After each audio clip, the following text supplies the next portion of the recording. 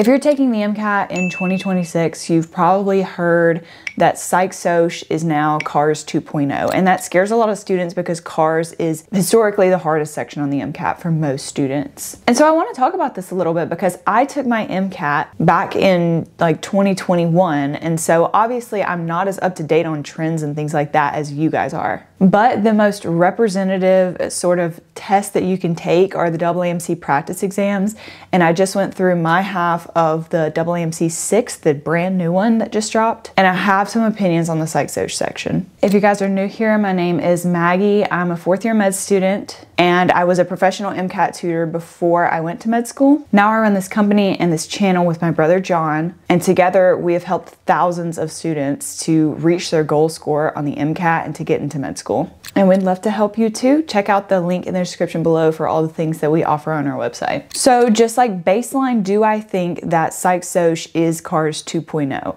I mean, it's not entirely wrong, but I think it's really giving students the wrong idea. So I'm going to talk about why people think that and how you can actually just study for Psych Soc to get a high score. In CARS, obviously you get this long passage, much longer than the Psych Soc section, and you are asked to analyze what you're given, infer things from the passage, evaluate the author's intentions, the author's feelings about things, etc. And you're not supposed to bring in any outside information. It is purely logic and reasoning, and can you get the main idea out of a large block of text in a short amount of time?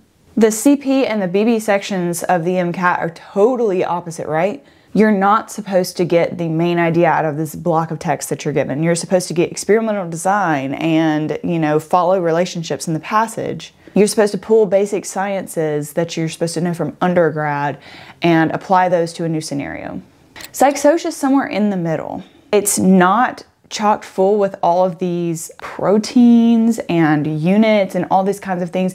It's more narrative, so that makes it look more like CARS. The moral of the story is Psych Soc is still largely about science and experiments. In fact, Psych Soc is where they test most of like research experiment, like research methods, research design, those types of questions come out in the Psych Soc section a lot more than they do in CP or BB. And at the end of the day, these Psych Soc passages are really just like shorter narrative versions that are gonna punch you questions about all these things, all these terms that you have to come in knowing. So you have to bring in that outside information. It's totally different from CARS in that way. So I think it's called CARS 2.0 because it is testing your ability to sort of reason about unfamiliar social science stuff, but you have to come in knowing all those terms. The thing that I always say about Psych Soc is that all of the content on the MCAT for all the science section is a mile wide and an inch deep,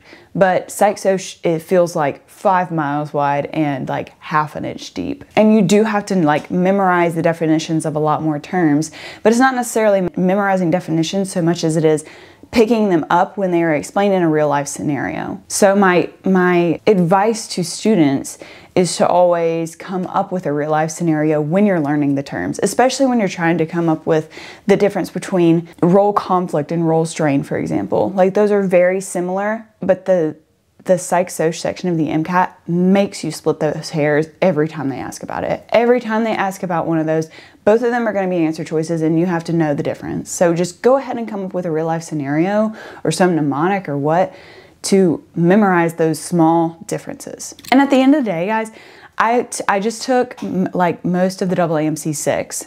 The Psych Soc section is not different than it has been for the past 5 years. Everybody loves to get on Reddit and say that the year that they're taking the MCAT is harder than all the other years. I have been looking at the MCAT for 5 years, 6 years now. Psych Soc has always been this way. The passages are not longer, they're not harder, they're not more narrative, they're not more like CARS, they've been this way the whole time. And at the end of the day, I'll pop up right here the AAMC like score breakdowns that students get. Psych Soc, as you can see at the bottom, is like so negatively skewed. Most students score much better on Psych Soc than they do on CARS or any of the other sections. So I know most people don't come to our channel like wondering about Psych Soc or how to do things with Psych Soc, but I just wanted to, like, I don't know, I think people just like to sensationalize it and say like, oh, but now Psych Soc is going to be hard. But really it's not. It's going to be the same as it's always been. So if you've been studying for a few months and you're afraid that it's going to be different on your MCAT, it's probably not going to be. If you have any more questions about Psych Soc or the AAMC6 or whatever, drop a comment below. Make sure to hit like and subscribe on this channel, and I'll see you guys in the next video. Bye.